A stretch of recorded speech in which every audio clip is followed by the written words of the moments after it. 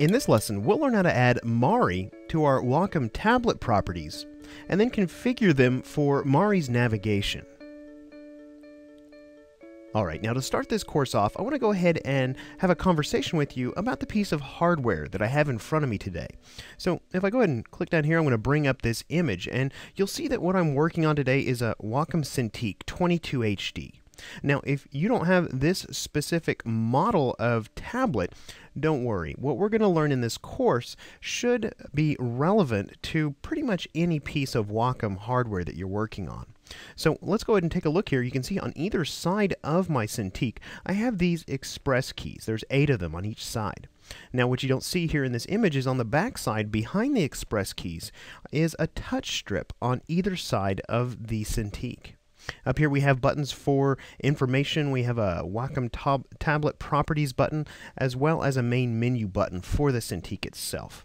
Now, I am a right-handed user, so everything we're going to be setting up in this course is going to be for a right-handed user. That means that my free hand is going to have easy access to these left-hand-sided, or these express keys on the left-hand side of the Cintiq. My pen hand, my right hand, is going to still be able to hit these, but it's not going to be able to lay down things that require a mouse cursor in action while I'm pressing those, because if the stylus is in my hand and reaching over to press these, it's not going to be on the Cintiq itself. So with that said, if you're a left-handed user, you may want to take everything that we're configuring in this course and just flip-flop it for a left-handed user instead of a right-handed. Alright, great. So with that said, I'm going to go ahead and jump over here to MORE.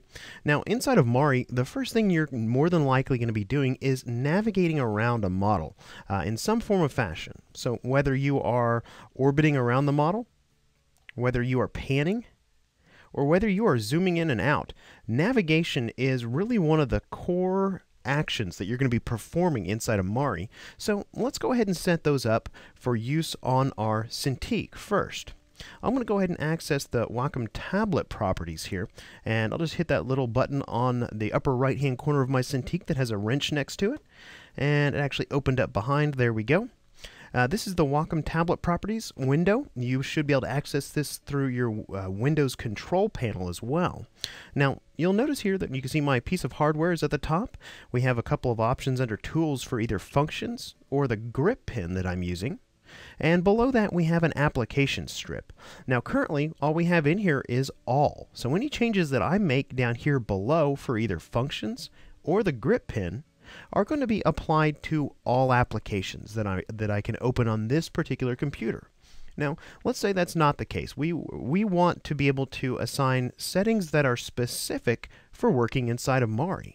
We can definitely do that. All we need to do is come over here and hit this little plus sign, and you'll see this Add Application for Custom Settings window pop open, and you can see all the applications I have open listed here. So let's go ahead and select MORE 1.5 version 1 here, and I'll simply hit OK.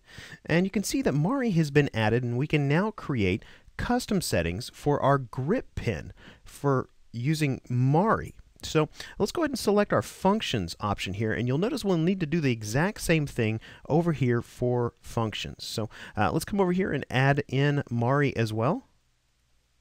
Now, if you don't have MORE open, you could always come in here and browse to the executable for MORE. I'm going to go ahead and cancel that out because I had MORE open. We'll go ahead in and let's go ahead and take a look at the grip pin first here. Now, when it comes to, let me just move this out of the way and jump back to MORE. When it comes to navigating in MORE, the Alt button is pivotal to this. Everything kind of revolves around the Alt button. So if we're going to be maybe wanting to orbit around the model, we hold down the Alt key and we left click and we can orbit around. If we wanted to pan, we would hold down the Alt key and we would middle click. And if we wanted to zoom in and out, we would simply hold down the Alt key and right click. And you can see we can zoom in and out. So you can see how important the Alt button becomes. The Alt button is a modifier key that changes what the left click, the right click, and the middle clicks do. So let's come over here and see how we could assign that inside our Wacom tablet properties. Now we've got the grip pin currently selected, and I'm going to be showing you my preferred method for setting up a lot of these functions when it comes to our Cintiq here. Now, is this the absolute best way to do it? No, absolutely not. Every person's different, but when I'm working in MORE, I like to assign both the middle click and the right click to my grip pin buttons. So you can see right now we've got them set by default to double click for this one here and then right click for this one here. I'm simply going to change the double click over here to middle clicks. So we're going to drop this down and come over to clicks and simply choose middle click here. And now these are going to function as my right click and my middle click. Now my left click happens whenever I simply tap the tip of my pen to the Cintiq. So left click, middle click, and right click are all covered simply by using the grip pin itself. Now what about this modifier key? What about the Alt key? Where are we going to put that? Well, let's do this. Let's jump over here to our functions, and you're going to notice here that we have the very first tab is called Express Keys. So you can see here that we have buttons for left and right. I'm going to make sure that my left one is selected because I'm right-handed, and I want to be able to select this button with my left hand. Now also, because the Alt key is such an important button, I want to be able to find this without even looking for it. So the placement of that modifier is pretty important as well. If you kind of just run your hand up and down the left side of your Cintiq, the easiest buttons to find are going to be either this top one or this bottom one down here for me. Now these in the center are fairly easy to find if you use this touch strip toggle button as kind of your landmark for searching for those. But in my opinion, the two easiest ones to find and the quickest to find are the very topmost button and the very bottommost express key. So let's go ahead and target this bottom one right here.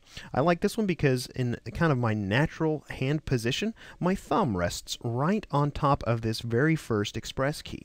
So let's go ahead and we're going to go ahead and make sure we have MORE selected here. And we'll come down here to the little control for that very first or bottommost express key. And I'm going to simply click this. And we're going to come over here to modifiers. So we'll open the define modifier window. And you can see here that we can apply either a shift, an alt, or a control modifier key to this express key. Now we can also add a click, either a left, a middle, or a right click as well to the modifier key, but I want to be able to control those with my grip pin, not with just this single express key. So let's just go ahead and select the Alt modifier and we'll hit OK here. You can see here that now that little Alt shows up right here below modifier. This express key above that was actually currently set to that modifier. We're actually going to reassign that to something else. Again, this is my preferred setup, so let's go ahead and test this setup out. Let me just go ahead and drag this off screen.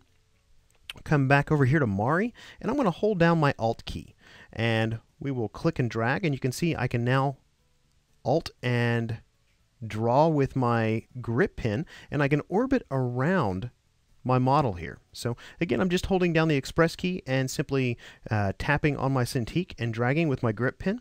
Now let me go ahead and use one of the buttons on the grip pin here. I'll hold down again that express key, and there we go. You can see I can zoom in by holding one of the buttons down, and by holding the other button I can pan around my model. So we've got all of MORE's navigation covered here with the grip pin and its two buttons, as well as the help of one of our express keys here. Alright, great. So with those actions assigned inside our Wacom tablet properties, I want to go ahead and move on at this point and begin assigning the rest of the express keys on my left-hand side of the Cintiq.